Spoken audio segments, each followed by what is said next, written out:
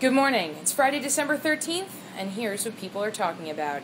A tragic milestone in the country's recent history, tomorrow marks the one-year anniversary of the Sandy Hook Elementary School shooting that took the lives of 26 people, 20 of them children. Vigils and memorials are planned across the country, but media is respecting the wishes of Newtown families and mostly staying away. And PolitiFact's title of Lie of the Year has been awarded to President Obama's healthcare promise of if you like your plan, you can keep it. The fact-checking site has said it was this year's biggest political fib. And finally, all eyes are on the Senate as it takes up the bipartisan budget deal struck earlier this week.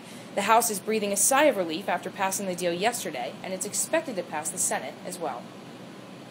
Stick with us on mobile throughout the day for the latest updates. I'm Allie Watkins from McClatchy, and that's today's First Watch.